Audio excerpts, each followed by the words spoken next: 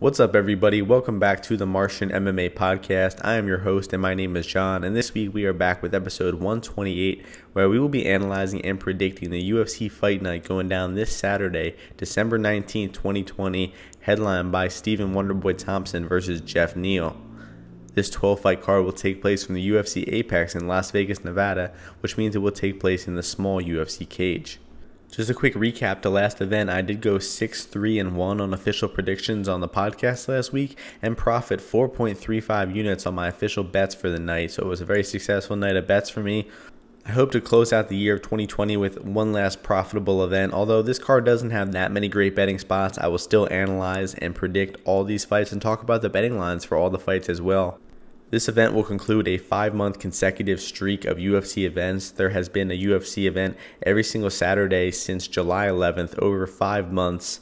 So if you have been listening to the podcast during that time, I really appreciate it. I'm sure we're all feeling a little bit burnt out having to tape study and to analyze fights 20 weeks in a row.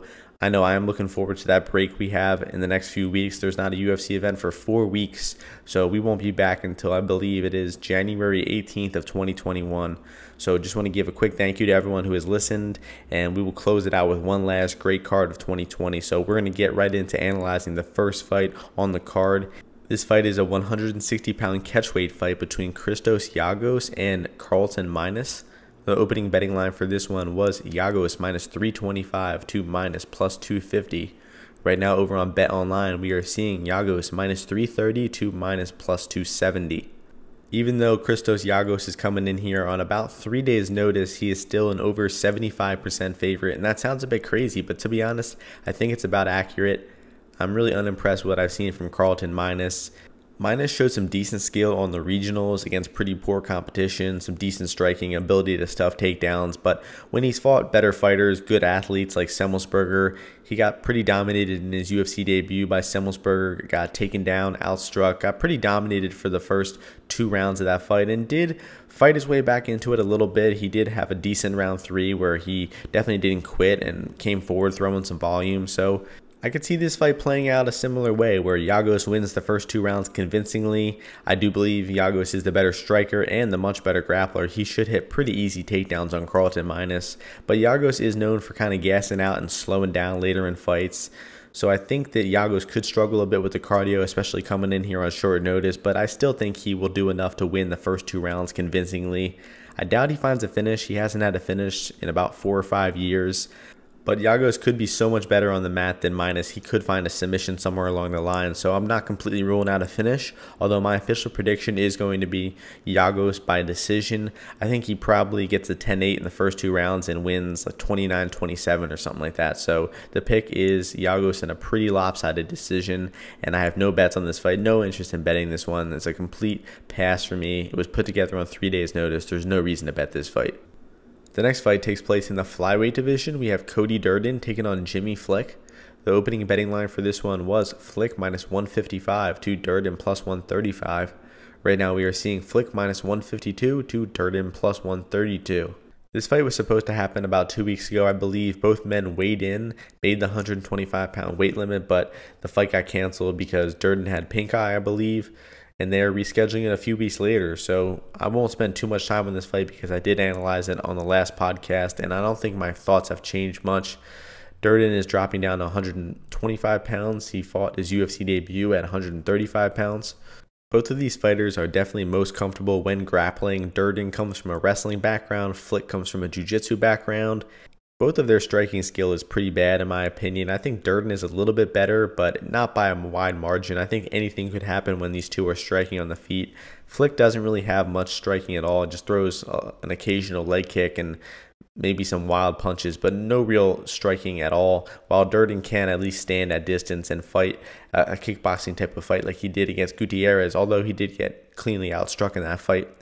I think this fight mostly comes down to Durden's takedown defense. We know he comes from a wrestling background. We've seen his offensive wrestling, but we have not really seen his defensive wrestling tested before. And Flick is going to want to take him to the mat and try to get his submissions going. And Flick is really good with submissions. He can transition between different submissions very well. And I'm pretty impressed with his submission skills. Although he doesn't really control his opponents too well, he definitely favors submission over position. I I definitely do not think that Flick can win the fight if it stays in the feet, so he's going to need to get the fight to the floor in order for him to win that way, while Durden could probably win if it's on the feet, and he could possibly win if it's on the mat as well by just staying in top position, not getting submitted, and winning the rounds that way. So I think Durden has a little bit more ways to win, but I still got to go with the path to victory for Flick, and that is getting takedowns and getting a submission. I just think that we will see Flick be another level on the mat. He's going to be able to work through those transitions and scrambles a lot better, and he's going to be a lot more dangerous to finish the fight somewhere along the lines. And even if Durden is in top position, if he is the one hitting takedowns and landing ground and pound from top, he's still going to be in danger from getting armbarred or triangled or submitted in any form. And I think that we will see Flick be the better overall grappler and probably find a submission somewhere along the lines. The last time this fight was booked 2 weeks ago, the price on Durden was a lot better. I think he was above plus 150, and at that price, he might have been worth a small bet, but where it's at now, I think the line is about right, and there might even be some value on Jimmy Flick. I do think he gets those early takedowns and probably gets out to a lead in round one, so he might not be a terrible bet as a favorite, but I'm not quite ready to trust him as a favorite. He is a Contender Series guy. After all, he hasn't fought that great competition, and Durden will be a pretty tough matchup for him. So I'm expecting a close competitive fight where eventually Flick finds a submission in the grappling scramble somewhere along the lines. It's not a confident pick, but I'm going with Flick submission round 2. The next fight takes place in the middleweight division. We have Nchukwi taking on Giagos-Pickett. The opening betting line for this one was Nchukwi minus 256 to Pickett plus 205. Right now, over on Bet Online, we are seeing Nchukwi minus 315 to Pickett plus 265. Both of these guys are making their UFC debut, so I'll give a little background on them in case you're not too familiar with them. Pickett is a southpaw who has pretty raw and sloppy striking. I think he's best when hitting takedowns, but he's not that great of a grappler. I really think Pickett is pretty sloppy in all areas of MMA. Seems to tire down late in fights as well. I think Nchukwi looks a lot more promising. He can strike from both stances, has pretty clean technique when he's striking as well. He got a great knockout on the Contender Series, although that was against a pretty low-level opponent who was like a whole weight class below him. And he did get hit with some punches from Matavo as well, so Nchukwi doesn't seem to have great striking defense, but he can still high guard and roll with the punches a little bit and avoid those big power punches. And Nchukwi also stuffed a takedown from William Knight, showed some pretty good takedown defense, good clinch striking in that fight as well. He had really good frames and knees and elbows in that fight, so I think that Nchukwi is a pretty skilled fighter in the clinch. So I am struggling to see where Pickett has any advantages in this fight. I think the distance striking has potential to be competitive. These guys are both big, athletic, powerful guys, so knockouts are possible on only end, but I think that Tafon is the cleaner distance striker. He's certainly the better clinch striker. And if Pickett tries to take Nchukwi down, I think Nchukwi's takedown defense and clinched knees and elbows will be enough to stop Pickett from getting those takedowns. And even if Pickett does land a few takedowns, I do not think that he will keep Nchukwi down or get a submission or do anything meaningful with the takedowns. Nchukwi should just stand back up. I think this betting line is about accurate. I capped Nchukwi in the 70 to 75% range. I don't knock a play on Pickett at these odds because I do think it is dog or pass at these money line odds. There's no way you can be laying over minus 300 on a Contender Series guy who is only 4-0. Pickett does have more experience, and even when Pickett is losing fights like his Contender Series fight, he can turn it around, land some hard punches, and end the fight just like that. So Pickett does have the potential to end it with a knockout at any time, but outside of a knockout, I struggle to see Pickett winning this one. So the pick will be Tafon Nchukwi by knockout in the second or third round. I really think those clinch strikes will add up, will drain the gas, and will be a late knockout for Nchukwi. So maybe look into those 2-3 props for Nchukwi, maybe the over 1.5 here, but no official bets for me on this one yet. The next fight takes place in the women's flyweight division. We have Jillian Robertson taking on Talia Santos. The opening betting line for this one was Santos minus 125 to Robertson plus 105. Right now we are seeing Robertson minus 113 to Santos minus 107. More action coming in on Jillian Robertson. She is now the slight favorite. She opened up as the slight underdog, so we have seen the line flip, but there is two-way action coming in on this fight. Very close competitive fight. I'm looking forward to this one. I don't think anybody would dispute that Santos is the better striker and Robertson is the better grappler here. I think that Santos is a bit more capable of a grappler than Robertson is as a striker. So if the fight goes to the floor, we could see it be slightly competitive. We could see Santos threaten with submissions, get back up to her feet. Meanwhile, when it's on the feet, when it's in the striking range of things, I do expect Santos to be winning those exchanges pretty clearly. She has good, consistent offense. She targets the body a lot with long front kicks and good knees. I was really impressed with what we saw from her in the Molly McCann fight. She really dominated every aspect of that fight. She outstruck McCann at range in the clinch. She took her down, kept her down. I do think that that win is getting a bit overvalued by the market. Santos was an underdog in her last fight. She dominated that fight. But people are forgetting that Robertson was able to dominate Molly McCann just as easily. So although Santos did show a vast array of skills in that fight, that was against pretty inferior competition. Jillian Robertson is a massive step up in competition. Based on what I saw from Santos in the Barella fight, she was backed up to the cage very easily in that fight. Barella didn't even have to throw any offense or disguise her takedowns. She could just walk forward and Santos would walk in a straight line back to the fence. Spent a lot of time in that fight with her back to the cage. She got taken down. She did not look good off of her back. She got taken down to the end of round 1, and for about 2.5 minutes, she just stayed in guard and went for rubber guard. And that's not going to work against Jillian Robertson. Robertson will pass you. She will land ground and pound. She'll mount you. She'll be looking for submissions. So I do think that once this fight hits the floor, we will see Jillian Robertson maybe 2 levels ahead. I really think that Robertson will get her down, will pass her guard, and will probably find a finish somewhere along the lines on the mat. I mean, Robertson is a great finisher. Most of her wins in the UFC have come by way of finish. I think the Botelho fight in her last fight was the only time she has won by decision in the UFC.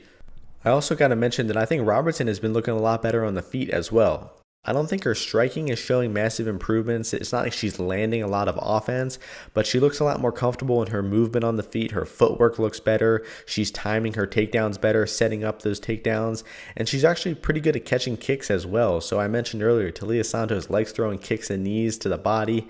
That's going to be dangerous to do here versus Robertson, because Robertson can catch them, turn them into takedowns, and then once Santos is on her back, she could lose the round. She could get submitted in within the round. So it's going to be dangerous for Santos to throw those kicks without them getting caught. When these two women are striking, I do expect Santos to be landing the better strikes on the feet and winning the round in the eyes of the judges. And if Robertson can't get those takedowns, we might actually see a finish from Santos, because her nonstop offense, the way she targets to the body, she's a very hard hitter. And if Robertson can't get those takedowns, she's a bit lost at times.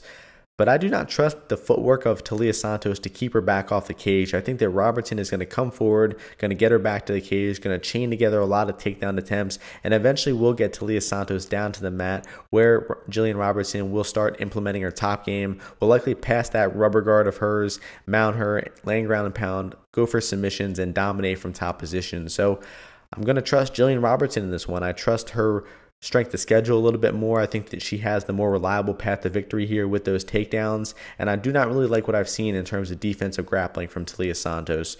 So I think that this fight could get dominant late for Robertson. I think a finish on the ground in rounds 2 or 3 is very live for Jillian, although a decision is also possible. She was dominating Botelho in the last fight, was 10-8ing her in the last 2 rounds, but was not able to find a finish. So it's possible that Robertson dominates but still doesn't find a finish. So I'm going to go with Jillian Robertson round 3 submission as the official prediction. And at these moneyline odds, I still think there is some value on Jillian Robertson. I would actually cap her closer to 55 to 60% here. It's a close competitive women's fight. I'm looking forward to this one, but I'm trusting the grappling of Jillian Robertson to get it done here. The next fight is at a catch weight of 195 pounds. We have Antonio Arroyo taking on Deron Winn. The opening betting line for this one was Arroyo minus 175 to Winn plus 150. Right now we are seeing Arroyo minus 160 to Winn plus 140. There is two-way action coming in on this fight with a little bit more on Deron Winn's side, and I agree with that action. First off, we got to mention that Arroyo is going to have a massive size advantage over Deron Winn. He's going to be 9 inches taller. That is right. Deron Winn is 5'6".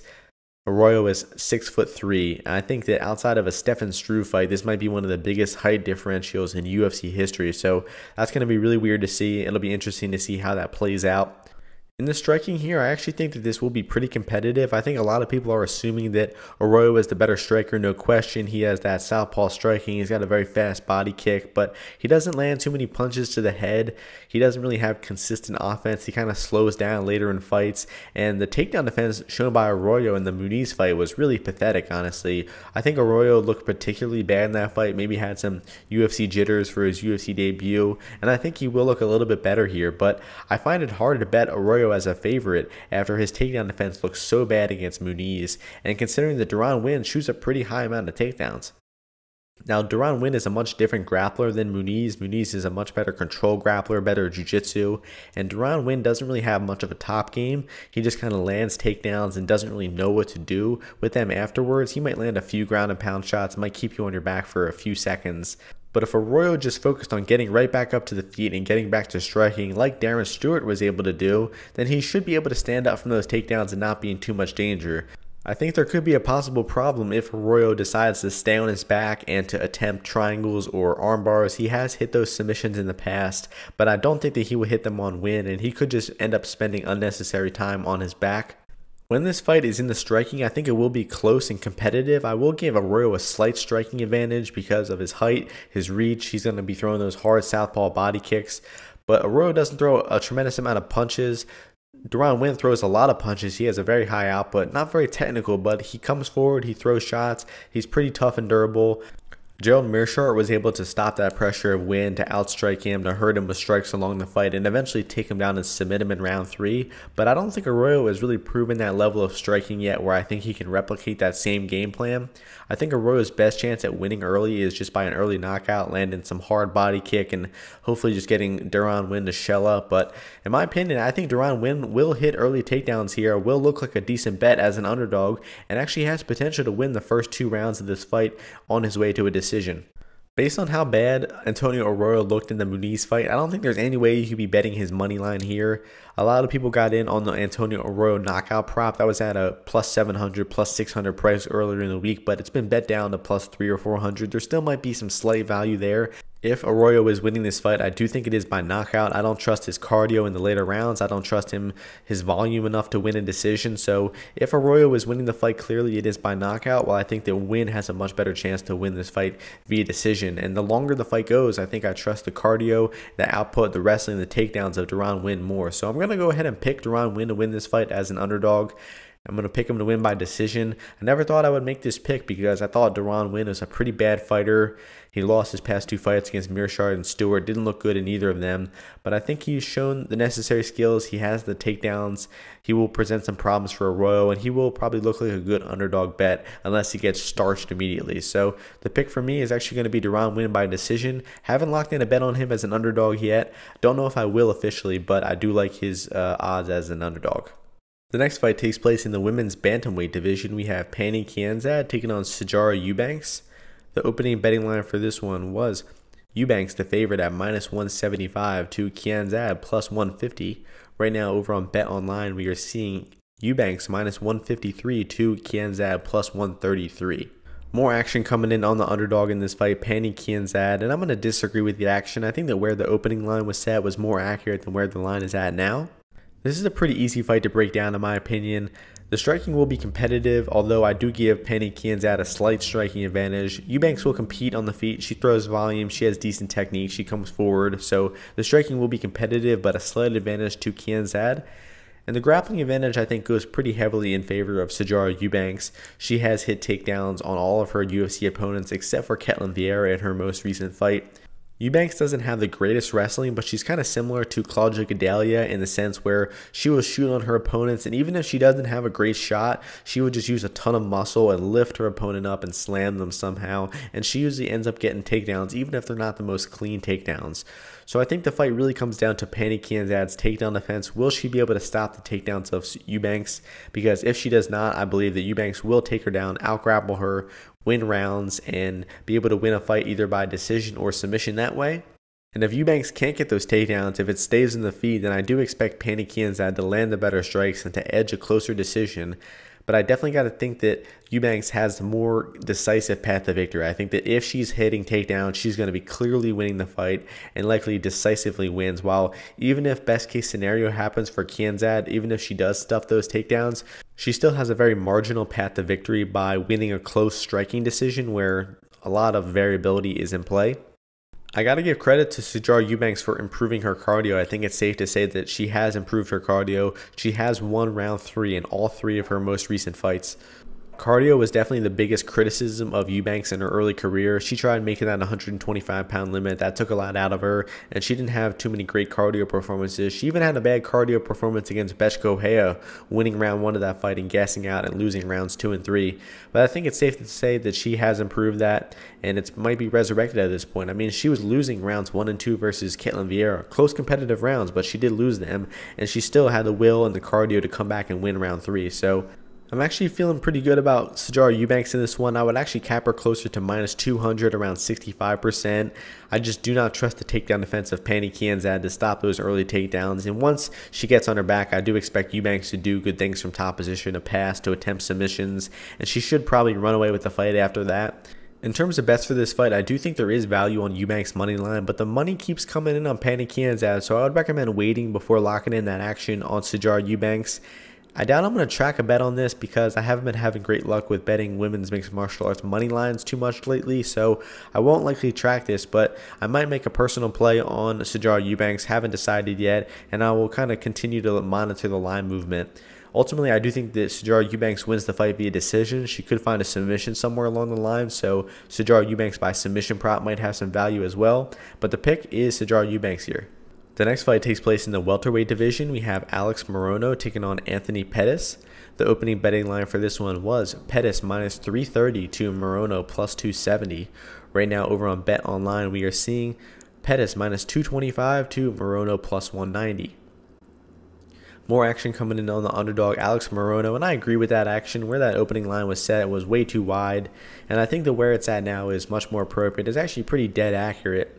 Pettis has kind of abandoned most of his early game, his flashy offense and crazy strikes and everything, and has kind of accepted the role as a counterpuncher, has been a lot more low volume in his recent fights.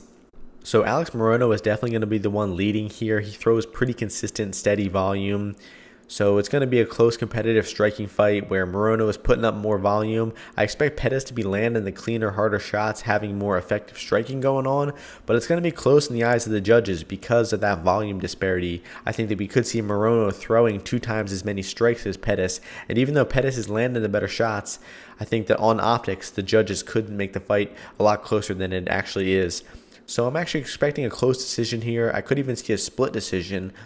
And if you want to bet Alex-Morono, just do it by decision. Take the decision prop. Morono doesn't finish anything. I mean, he was dominating Rice McKee in his last fight and still did not finish him. So I would be extremely shocked to see a finish from Morono here. I honestly think that the finish is around like 5% for Morono. I actually think that goes the distance line is a pretty good way to play this fight on both sides. It's around minus 170, around 63%. I actually think that this fight goes the distance at around a 70 to 75% rate. So goes the distance is a good way to play both sides. I'm ultimately expecting a close Pettis decision here, and in terms of money line, it's dog or pass, although like I said, if you want to bet Morono, just take the decision prop. So it might even be favored or pass at these money line odds actually. So once again, the pick is Pettis decision. The next fight takes place in the heavyweight division. We have Marcin Tybura taking on Greg Hardy.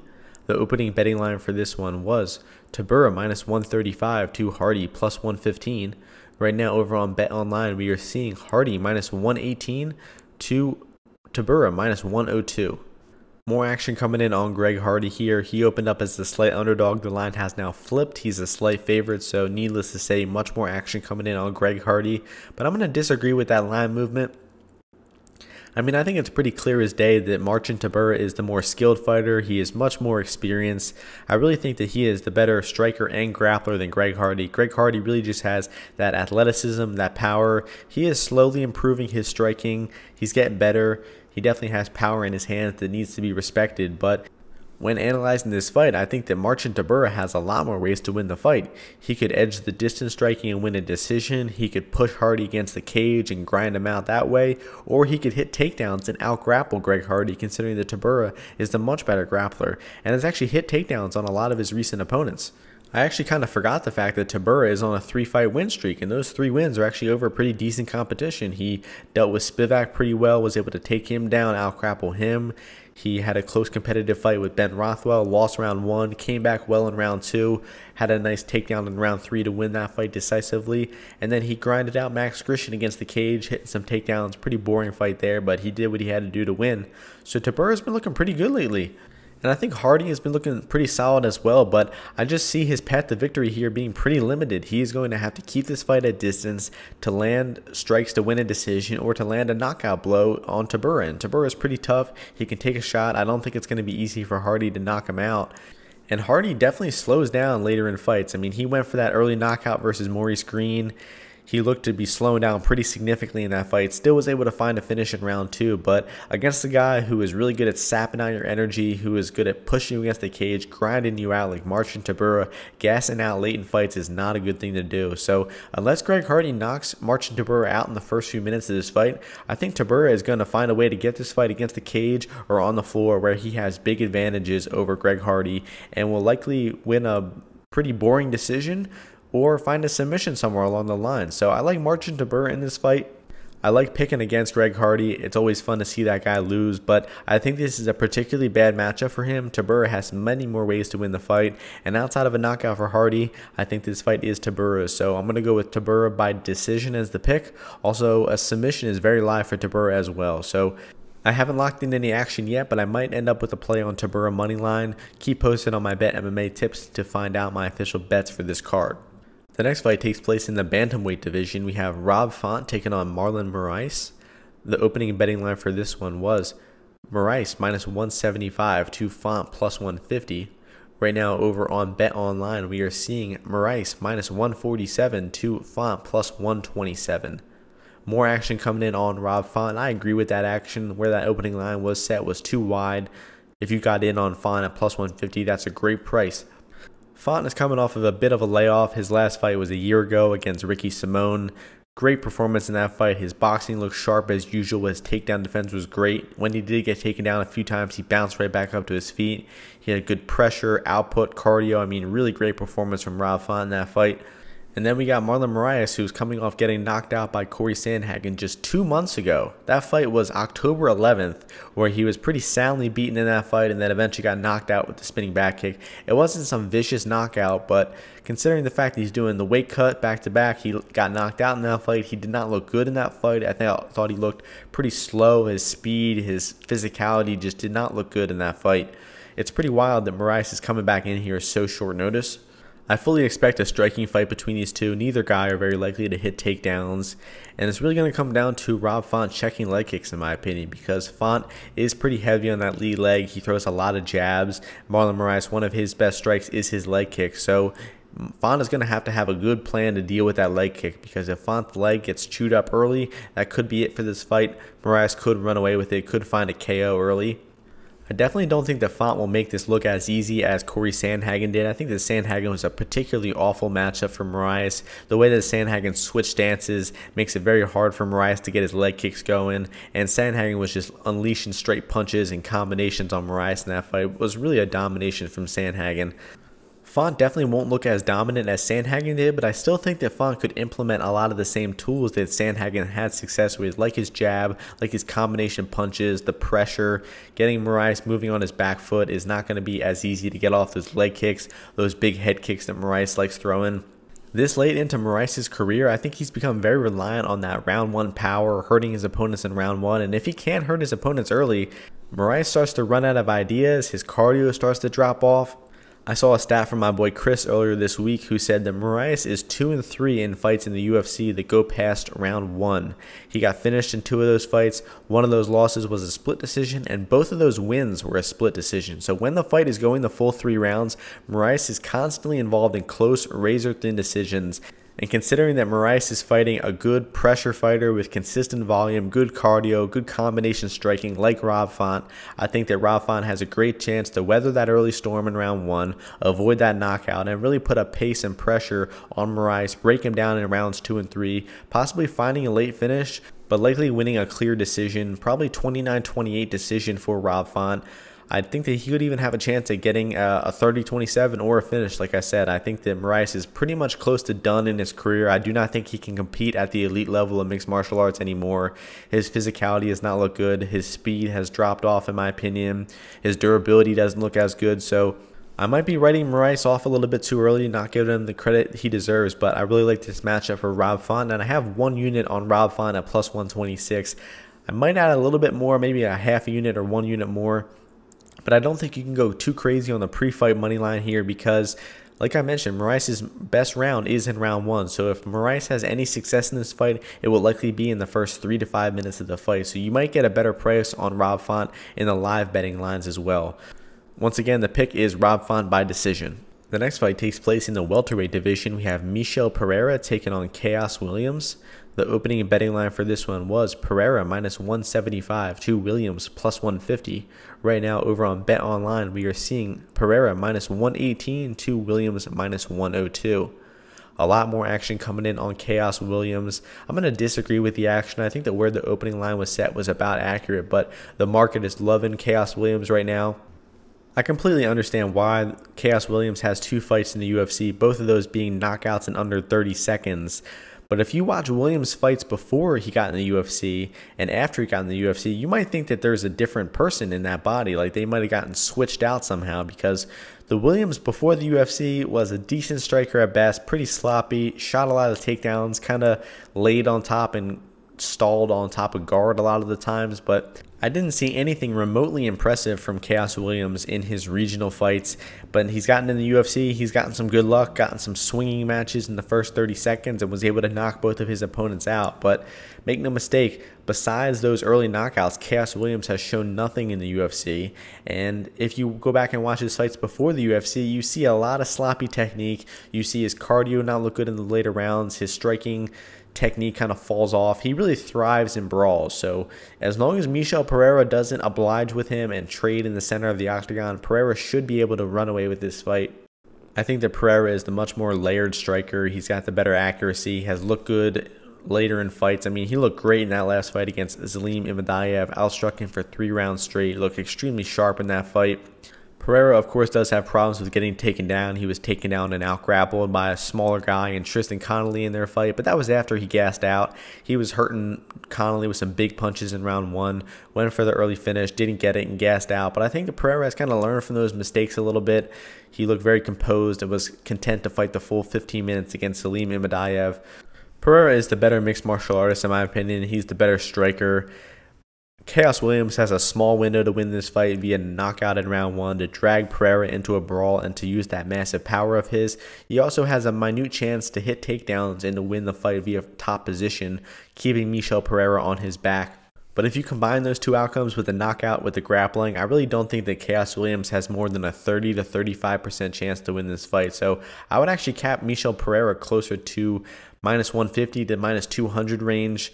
I probably will end up with a small play on him. I can't believe the odds are holding. People just keep betting Giagos-Williams. There's a lot of hype behind him. The market is off on this one. I think that Pereira is the better fighter, the better striker, and will outstrike Giagos-Williams to a decision likely. Could even see a late knockout, round 2, round 3 knockout for Pereira if Williams starts to gas out, but I'll go with decision as my official pick. The next fight takes place in the bantamweight division. We have Marlon Vera taking on Jose Aldo. The opening betting line for this one was Aldo minus 125 to Vera plus 105. Right now over on Bet Online, we are seeing Aldo minus 145 to Vera plus 125. More action coming in on the favorite Jose Aldo in this one, and I'm going to agree with the action. I think that where the line is at now is pretty accurate. Aldo is one of my favorite fighters of all time, but make no mistake, he is far past his prime. He is fighting at a weight class that is not his natural weight class. He's cutting too much weight, in my opinion. And he did look decent in the first few rounds against Peter Yan, but by round 4, his cardio was gone, and he ate a massive amount of damage in that round 5. Just a despicable stoppage by the referee, by Aldo's coaches. It kind of worries me that Aldo's coaches were allowing him to take that beating. I mean, when he was shelled up on his knees for 2 minutes straight eating nonstop punches, why don't the coaches throw the towel in? It seems like they have this blind belief in their fighter, which is not something you want to see. I want to see a realistic coach in someone's corner who knows how they can win the fight. I mean, the fact that they didn't throw the towel in that fight when Aldo was getting killed out there by Yan, I mean, just disgusting, especially on the ref too. Disgusting performance from Leon Roberts. But besides that, you got to wonder how Aldo is going to look. I mean, the guy is already past his prime, fighting at a non-natural weight class, and he just ate a massive amount of damage from Petr Yan in that last fight. It's completely possible that Aldo will just look completely shot out here, and even though he shouldn't lose to a fighter like Marlon Vera, he might be so far past his prime that Vera might actually have a good chance to win this fight. If we could trust the Jose Aldo from the first 3 rounds of the Petr Yan fight to show up here, I would trust him to win that fight. I think he would outstrike Chito Vera, he would look good doing so and win a fight via decision, possibly even finding a knockout. But with all those question marks around his age, his durability, his physicality, I do not think you can be betting him as a favorite. I know I said I agree with the early line movement. I do cap Jose Aldo around 55 to 60% here, but I'm advising you do not bet on Jose Aldo as a favorite. Now, just to mention what Vera has been doing lately, he's been looking pretty solid. I thought he won that decision against Song Yadong, although the judges disagreed. He, of course, had that big win over Sean O'Malley, where not much happened in that fight. He landed a few leg kicks, and that kind of shut down Sean O'Malley's leg, and that fight ended pretty quickly before we got to see it play out. But a win is a win. Vera did get his hand raised in that fight. And Vera has been looking very improved in all aspects of MMA. His striking, his clinch game, he's been getting those takedowns a little bit easier. He always has that problem of starting slow in his fights. He loses round 1 and kind of takes a round to wake up a lot of the times. But he better not do that here versus Jose Aldo, because if you give Aldo a rhythm and you give him a lead, he might be able to win rounds 1 and 2 to a decision before his volume drops off in round 3. I think it's pretty likely that Aldo wins round 1 here, and I think it's pretty likely that Vera wins round 3. So it's really going to come down to round 2. It'll likely be a close competitive round. I think it's going to be a competitive decision on either end here, and I do expect Aldo to edge a close competitive decision, but I do not think you can be betting on him as a favorite. I think it is probably props or pass at this. I do not see much value on Vera's odds because he is a slow starter. There is always the chance that Aldo might turn back the clock, look very sharp, and if Aldo does look sharp and looks like the fighter from the Yan fight, then he likely does defeat Chito Vera here. But I think we're kind of playing the guessing game at this point on which Aldo is going to show up. And I think that at minus money as a favorite, you can't be guessing on Aldo to show up as a former version of himself.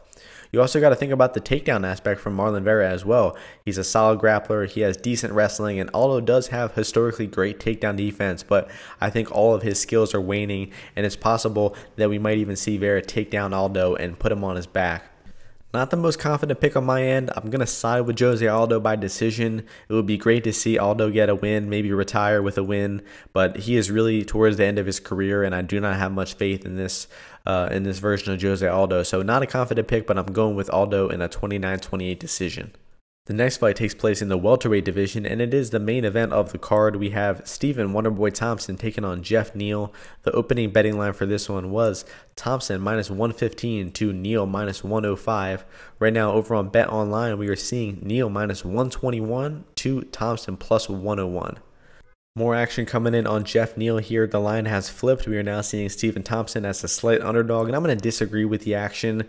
I think that Thompson is getting a bit disrespected here. The market is betting the young up-and-coming guy in Jeff Neal, but I have not seen enough from Jeff Neal yet to put him as a favorite over Wonderboy Thompson. Just some quick notes about both of these guys. Stephen Thompson is 37 years old and coming off the longest layoff of his career. His last fight was in November of 2019 against Vicente Luque, but that was a great performance from him. It was a competitive fight early, but like Thompson always does, he's making reads, making adjustments, and by the end of the fight, he was really running away with that fight, outstriking, hurting Vicente Luque, and he was throwing a lot more punches than he traditionally does in that fight as well. I was really impressed with the straight punches from Thompson in that fight. Of course, the way he mixes up his combination strikes. And one quick note about Jeff Neal, he got COVID a few months back and he's been dealing with some lingering effects. He was actually hospitalized in the ICU for some serious infection back in August. So around 3 or 4 months ago, he was out of the game for about a month, wasn't able to train, was recovering from an injury. I don't think that will have much of an effect on this fight, but I still think it's worth noting. I have to start by pointing out Jeff Neal's inexperience in relation to Stephen Wonderboy Thompson. This is the first time that Jeff Neal has been scheduled to go the full 5 rounds. I don't know how many times Wonderboy's been scheduled, but it's been over 5 at least. And he has actually gone the full 5 rounds several times. So you got to give a cardio advantage, an experience advantage in this 5-round type of fight to Stephen Thompson. Neal is just kind of in general inexperienced late in fights. He's only had 2 fights that gone past round 2 in the past 5 years. One of those was against Kevin Holland, where he was TKO'd in round 3 of that fight, and the other was a decision victory over Belal Muhammad, which is probably his best win. I think that Belal Muhammad is the best striker that Geoff Neal has fought, so there's going to be a massive step up in competition for Geoff Neal here. If you look at some of the guys that Geoff Neal has finished in his UFC career, Brian Camozzi, Frank Camacho, Nico Price, Mike Perry, those guys are so far apart from Stephen Wonderboy Thompson. I mean, those guys are wild brawlers without much technique, and Neal was able to deal with them accordingly, was able to finish them. But in terms of hurting and finishing Wonderboy Thompson, I don't think he's going to be able to. I think that the difference in their striking level is going to be so wide that we won't see Neal have opportunities to hurt Wonderboy Thompson. I consider Vicente Luque a more layered and skilled striker than Geoff Neal, and even Luque didn't have many opportunities to land clean punches or to hurt Wonderboy Thompson, so I see it being very difficult for Neal to do so here, and I think we're going to see a medium-tempo kickboxing fight where we're going to see kind of a levels to this shit type of thing from Wonderboy Thompson, where he will outclass Geoff Neal, he will keep him at range, not let Neal get into the pocket where he can land his big punches, and we're going to just see Stephen Wonderboy Thompson out-kickbox Geoff Neal to a decision. It's possible we see a knockout in the later rounds 4 or 5. Thompson isn't the biggest hitter, not the most power, but that damage will accumulate. We have concerns over Geoff Neal's cardio. He has not been that full 5 rounds before. So I think it's possible that the damage starts to accumulate. Geoff Neal starts to slow down a little bit, and we see a finish in rounds 4 or 5 by Wonderboy. But a prop for this fight I really like is Wonderboy 4-5 decision. That is available on FanDuel. I think that that is the best way to play this fight. I think that if it ends in the first 3 rounds, it'll likely be a knockout from Geoff Neal, and if it goes past the 3-round mark, then it'll likely be a Wonderboy 4-5 decision. So the pick for me is going to be Wonderboy. I'm going to go with an official pick of a decision, Wonderboy decision. And I think he wins this fight pretty comfortably. So as an underdog here, I think you got to make a small play on him. I would cap him closer to 60-65% here. And I could be underestimating Neal here. It could be Neal's time. We might see Wonderboy look a little bit older than he usually does, but I still think he's got enough left in the tank to get through this difficult matchup. And I'm going to be picking Wonderboy Thompson by decision here. So that is going to do it for this episode, and that will do it for the Martian MMA podcast in the year of 2020. I don't know exactly how many UFC events we had. It's probably in the range of 40 to 42, but I made a podcast that analyzed every single fight before every single one of those cards. So I'm very proud of that accomplishment. I will do maybe a little bit of a recap podcast before the next card, talking about maybe some big upsets, some best bets, worst bets, and maybe my overall betting record for the year. But thank you all for listening. To anybody who has listened this year, it's been a great year of fights. Earlier on in the year, we didn't know if we would have fights due to COVID-19, but the UFC has done a good job giving us nonstop fights. So I'm grateful for that. I'm grateful that we've had fights for these past 9 months, and it's been a pleasure analyzing fights this year on the Martian MMA podcast. So I will see you all in the year 2021 for another year of analysis, prediction, and betting discussion before every single UFC fight. That's going to do it. Hope you all enjoy the fights this weekend. Hope you all win some bets. Peace.